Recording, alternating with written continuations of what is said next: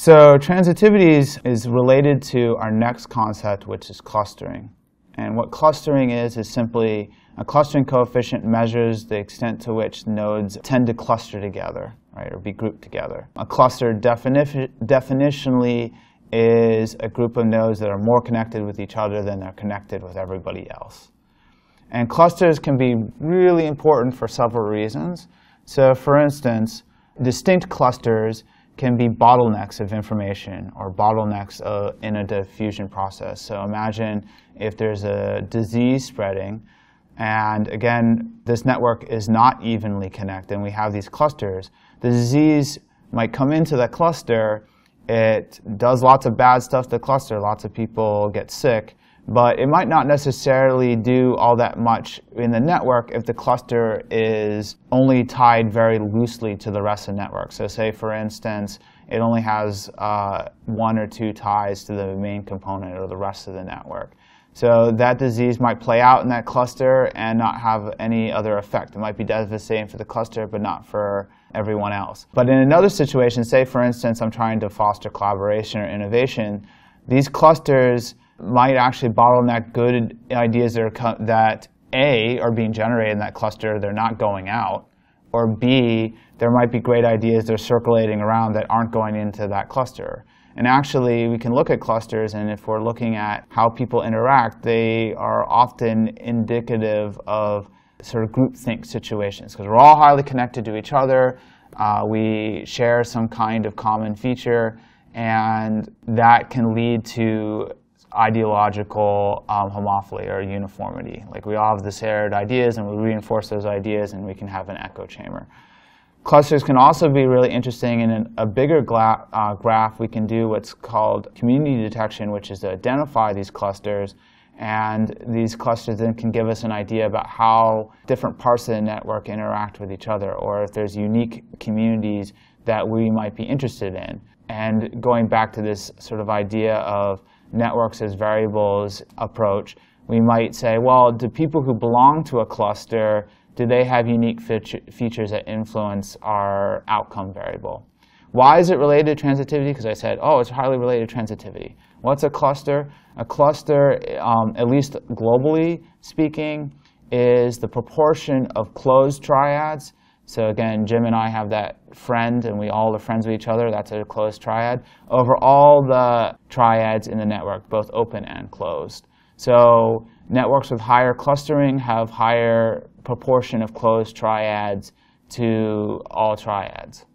Visually speaking, the features that we've been talking about, the clustering could be plotted as distinct colors or sized in distinct ways.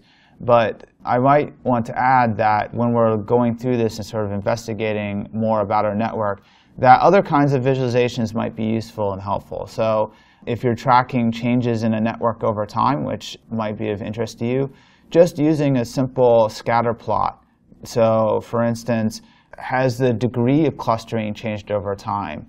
Is the network getting more uniformly connected, which might be a good story, or is it getting more clustered, or people sort of banding off into their own little groups? And related to that would be, is that because transitivity is increasing? Well, I guess definitionally that would be the case, but like, is that happening among certain groups of people? And are there logical reasons why that's happening? We might also want to look at these measures as sort of a baseline and then see how the network is evolving over time to give us intuitions about if, for instance, in the data that I was talking about in the lab, the NSF is trying to promote collaboration. So we'd want to look and see, well, are there changes in these network structure system level variables over time? Okay, so the final measure that I talked about as a kind of basic diagnostic notion about how is this network being wired is degree distribution. And actually, this is sort of a nice segue to our second set of features, which are positional features. Why do I say that? Because degree refers to the number of connections that any node has. A degree distribution refers to that distribution. So how many connections does any particular person have, and what's the probability of them having it? So in many networks, like say, for instance, a friendship network. The average number of friends in a school network is often hovers around 15, 20 people. And then you have sort of a steep slope going up to 20 people, so there's a proportion of people that have 1 or 2 or 3 friends, and then way out in the tail are people that have like 50 friends because they're super popular, right? So the shape of this connectedness can be helpful because it can give us an idea, well, you know, on average, how connected is any one person? And are those people who are super connected important in some way?